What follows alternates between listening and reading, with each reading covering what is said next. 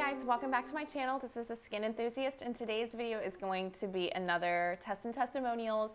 I've got two products in this video that we'll be reviewing. They're both eye creams.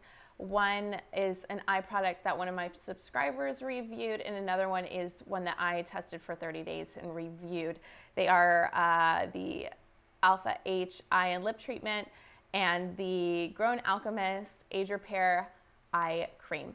So yeah, before we dive in, I just want to say that it feels good to be back filming. I haven't filmed for a few weeks because the weather in LA has been so hot that me and my neighbors have been out in the pool pretty much in all of our spare time. We bought a bunch of floaties from Target. We got the cupcake, we got the rainbow Pegasus unicorn that has been dubbed Peggy, and we also got a creamsicle floaty, and we've been doing nothing but hanging out on the floaties and eating chips and salsa. So sorry, this video is kind of a long time coming, but I'm really excited to bring it to you. Eye creams are one of the products that I'm constantly trying. I'm constantly looking for the best eye cream out there. So I'm excited to share these reviews with you tonight. First up is Brittany. Like I said, she tried out the Alpha H eye and lip treatment, and her review is coming up, so check out what she thought. Hey guys, so I am helping Lauren from the Skin Enthusiast do a review that she so graciously sent me a product that's the Age, it's the Alpha Age Delay Intense Eye and Lip Treatment Cream with hibiscus and rosehip, and this is it. It comes with a little pumper. The claims is that it's supposed to smooth away fine lines and wrinkles while conditioning and hydrating the skin. The first thing I have to say is kind of negative about it. The pumper actually always got clogged, so I'd have to like unscrew the cap to get the product out. As for like the results of the product, I liked it best on my lips. I really noticed a big difference, but I wasn't using it on my lips all the time. But I did notice the best results from my lips rather than my eyes. And then in my opinion, for the price point of this, I don't really specifically remember what it was, but I definitely know it wasn't cheap. I probably wouldn't buy that just for my lips. As for my eyes, I'd say I probably noticed a little bit of a difference. I mean, mainly with my like makeup wear, I noticed that my makeup didn't get into my fine lines quite as much, but overall I didn't really see that much of a difference between what my normal eye cream was compared to this. I did notice that it was very hydrating, so it was a very nice eye cream, but it just didn't really do that much for me. So I hope this helped, and I hope Lauren's review helps, and yeah, I really appreciate Lauren asking me to do this. Thanks! So Brittany wasn't crazy about it. It sounds like it sat well under her makeup, that it worked well as a lip treatment, but an expensive one at that, and that she probably wouldn't repurchase it because the applicator, the pump was always getting clogged, and she told me about that pretty much as soon as she started using it. So that's kind of a downer. But next up we have my review of the Grown Alchemist Age Repair eye cream.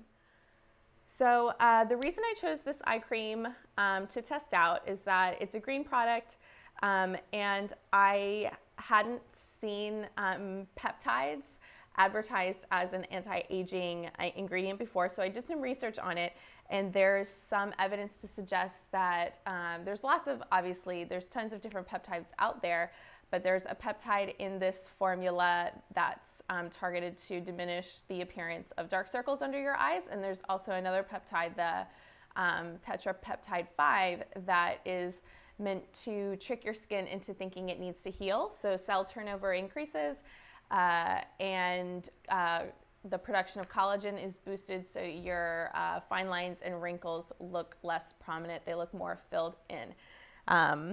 So yeah, I really liked this eye cream. I actually really liked the packaging, the fact that it's in a pump. It dispensed the perfect amount for both eyes, both under eyes. It came with a little cap to make sure that it didn't spill out when you're traveling. It's a decent price. It's not the cheapest eye cream out there, and it doesn't contain any actives like retinol in it, which is good if you have very sensitive skin or if you want to use it during the daytime. Because as a reminder, you should not, if you're using retinol during the daytime, you need to be really religious about your sunscreen, or you could be putting your skin at greater risk for sun damage. So this eye cream, it's a decent price. I got it at Enema Beauty, and I would probably repurchase, maybe not right away, because like I said, I'm constantly looking for the next eye cream, and this one didn't, over the 30 days, you can see my before and after, it didn't really change the appearance of my fine lines and wrinkles or my dark circles as compared to the Bobbi Brown eye cream that I was using a lot. It's around the same price. Again, I like the packaging a lot more than eye creams that come in pots. So that was a plus. Yeah, so it was a good eye cream. It just didn't blow me away, and I'll probably try something else. However, I really did like it. There was no unpleasant scent to it. It applied well. It wore well under makeup. Absolutely no complaints against this eye cream. Just didn't blow me away. I was really happy to do this review. I hope you guys liked it, and I hope you guys appreciated Brittany's review as well. You know, not everything is going to be a home run, but that's why we do this, and that's why I wanted to share these, even though they weren't home runs. And it's actually especially because they weren't home runs, because sometimes I feel like reviews that aren't stellar 100% positive are just as important to share as the ones that are, you know, as superstar products. So I hope you guys enjoyed this video. Thank you guys so much for tuning in and watching. Don't forget to subscribe and like this video if you want to see more tests and testimonials. And I also want to use this opportunity to put out a call to anyone who wants to participate, to be you know, to do a test and testimonials. The reason I started this series is because I have very dry skin, but I didn't want this to be a vlog just about products for dry skin. I want this to be about skincare.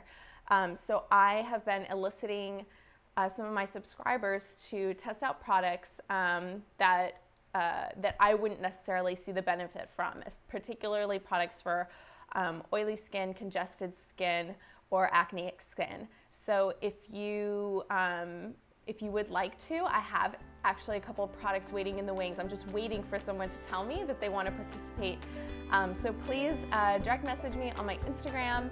Let me know you want to do a TNT, and let me know what your skin type is. So yeah, that's it. That's my plug. Thank you guys so much for watching, and I hope you have a great week.